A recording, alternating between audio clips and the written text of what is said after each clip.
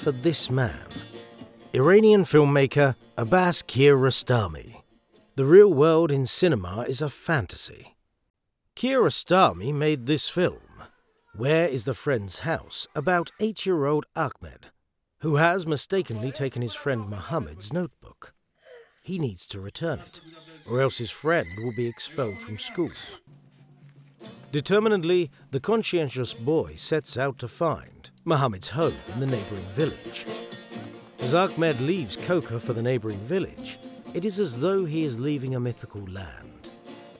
His heroic journey takes him down the rhythmic landscapes of northern Iran.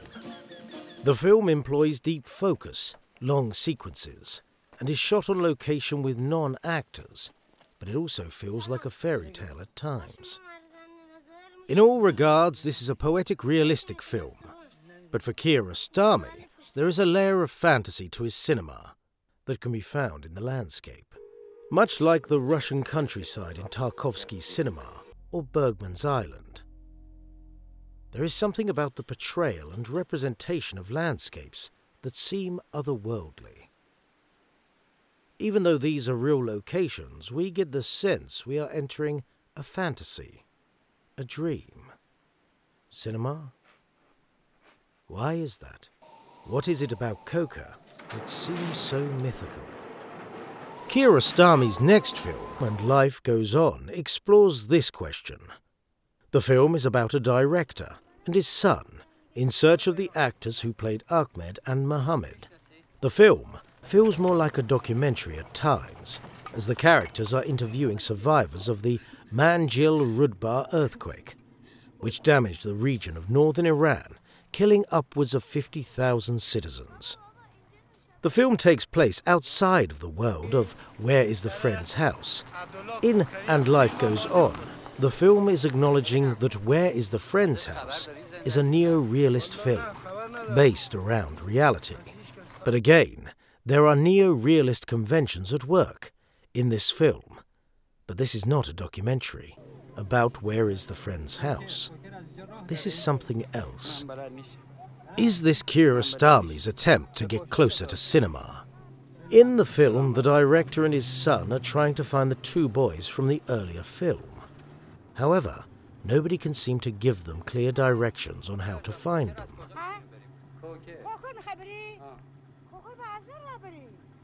As they navigate through the desolate landscape of northern Iran to get to Koker, they are constantly faced with challenges that prevent them from getting there.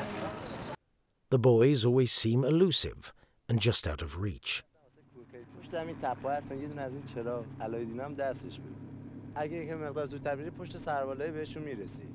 They drive deeper and farther into the countryside and to greater heights, leaving the world below them and entering another.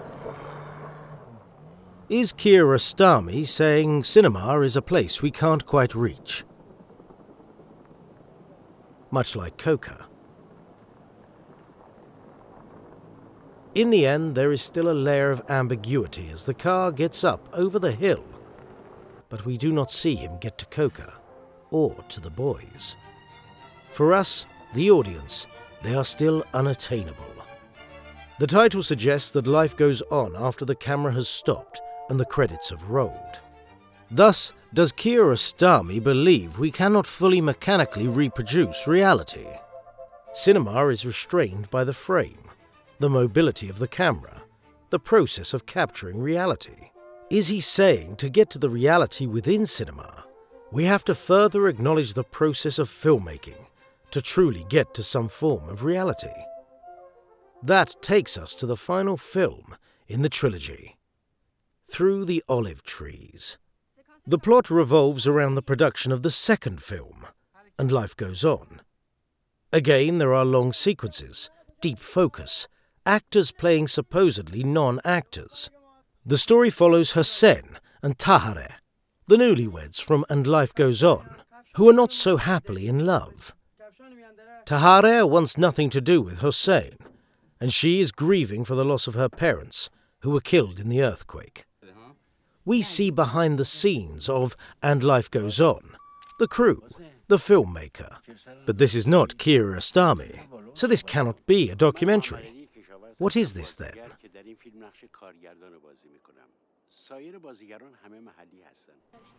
We finally see the boys from Where is the Friend's House.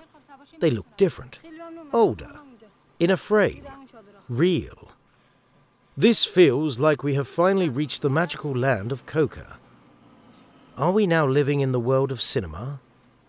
Is cinema an acknowledgement of camera, filmmaker, actors? Or can it be made up by real people, real locations, real history? Is cinema the process of trying to capture or manifest a reality through mechanical tools? Speaking to us about cinema through cinema, he is a linguist of cinema. He excavates the layers of cinema like an archaeologist, examining its landscapes and regions. If Koker is a real place in Iran, what happens to the mechanical representation of it? Is it still Koker? Or does it become a mythical land we dream about, tell stories about? Kiarostami once said, "I have often noticed that we are not able to look at what we have in front of us, unless it's inside of a frame."